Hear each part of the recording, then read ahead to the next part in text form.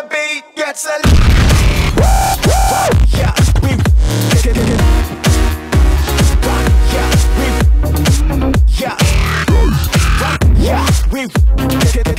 What's going on YouTube? It's Cop360 and man, oh Microsoft, they've done huge business, mate. Oh, yes, they made a huge massive move, mate.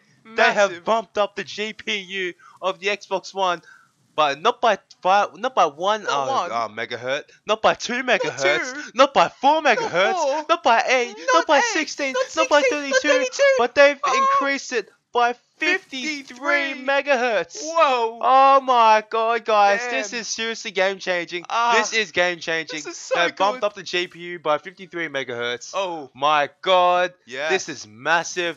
We're talking Titan power here, guys. We're talking GTX 690, GTX 6. Okay. Seriously, look. Alright. Microsoft, please. This is gonna be tough to say, but look, guys, you need to listen. By Microsoft bumping up the GPU to 53 to buy another 53 megahertz from 800 to 853, honestly, it barely does anything. This is not, but it's gonna bump up the performance by a tiny bit, and it's good that they did it in the first place. But people are acting like this is game changing. It really isn't. The difference is not that big. I mean, honestly, it's 53 megahertz. It's a nice increase. Look, don't get me like like put me against that. It's a pretty good increase, but honestly, it's not the game changer. It's not gonna add much performance, and you probably won't be able to tell in game. Oh, that extra 53 megahertz really came in handy. Nah.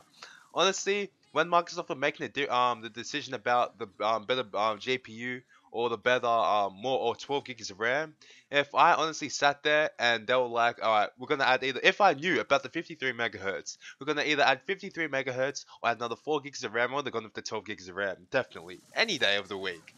I mean, VRAM, it's not like the most important thing, but they put a lot of their RAM towards the operating system. I think they're putting like a few gigs to it, and if they just add more RAM, then that just puts them an even further edge from the PS4 in terms of like RAM, like memory for the game.